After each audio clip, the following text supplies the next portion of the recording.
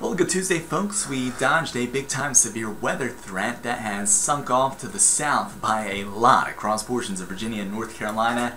And you can thank those clouds as well as the showers that we saw throughout much of the day, stabilizing the atmosphere. Although the threat of severe weather is still there this evening into the overnight hours, it remains isolated in nature now through about 9 o'clock. On a scale of 1 to 5, we're running about a 1. In most locations, the area of concern I would have would be back across the mountains of Maryland, closer to the frontal boundary and also the south, where we did see a little bit more sunshine through the day. Still waiting on low pressure back across Kentucky and West Virginia. That's going to come up and over top of the area overnight tonight, but you can see further off to the south, Virginia and North Carolina, severe thunderstorm watches in place until 7 o'clock this evening. 7 o'clock here in Baltimore is actually relatively dry with mostly cloudy skies.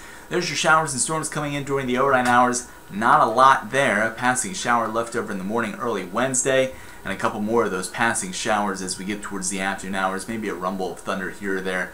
Not looking at any severe weather concerns for your Wednesday or Thursday. Still pretty muggy overnight tonight despite a few showers. Temps back around 70. Some spotty storms in the afternoon. Staying humid though. High temps only topping out in the low to middle 80s in many spots with a little bit of sunshine. Temperature's not going to boost up all that much. 87 there in Easton, 81 in Ocean City. Thursday's forecast, same old song and dance for the Ravens, but by the time we hit that preseason game in the evening, things should start to dry out. And we'll be drying out Friday, Saturday, and most of the day on Sunday before we introduce storms back to the 7-day forecast Monday and Tuesday of next week with highs in the 90s. Remember, you can download our free mobile app at WMAR2 News, available at the Apple and Google Play Store. Also look us up at WMAR2News.com and Facebook and Twitter for the latest weather and news updates. For now, I'm meteorologist Eric Taylor.